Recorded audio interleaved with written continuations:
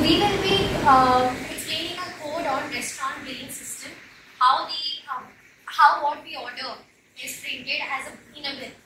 So this is having a welcome code, and now we select the type of meal we want to have. So sir, please select, do you want to have a breakfast, lunch or dinner? Breakfast. Okay.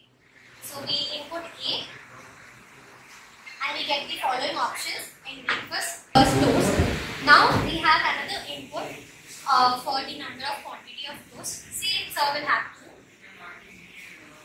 So we get the option now to choose if we want to buy something else. So sir chose tea as an additional beverage. So we get number 1, and now we have the option for entering the quantity again.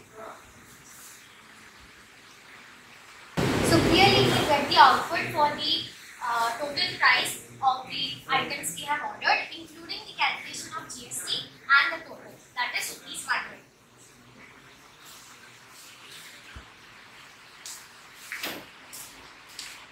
Now we will discuss about the code which we have done. This code might look lengthy, but it is very easy. We have used the simple concept of two-dimensional array and some functions. As we know, functions are used to break the program into easier parts. So first we have taken some variables, that is again total, GST, CGST and SGST. As we are calculating the GST as well. So these are the integer type and the float type variables which we have declared.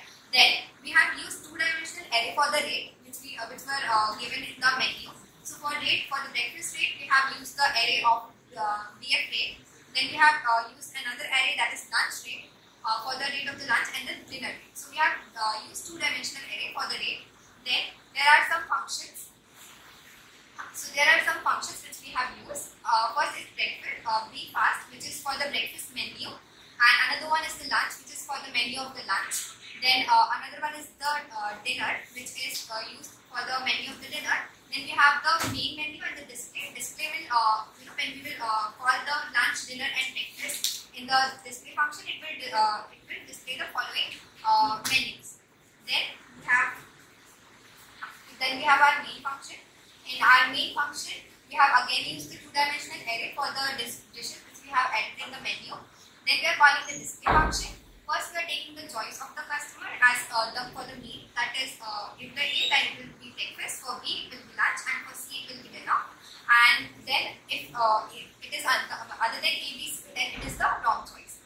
Then, all the menu in the menu we have all the things which we have declared for using the printf function.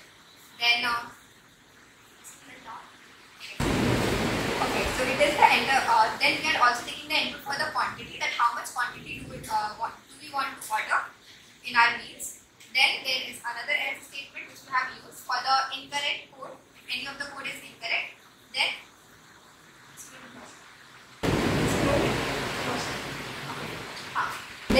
this is the main means the headings of the bill which will be printed on the receipt. That is the restaurant name, then the billing information. Then all the information that has been here, the GST has been calculated. Here CGST and SGST, and then you will find the total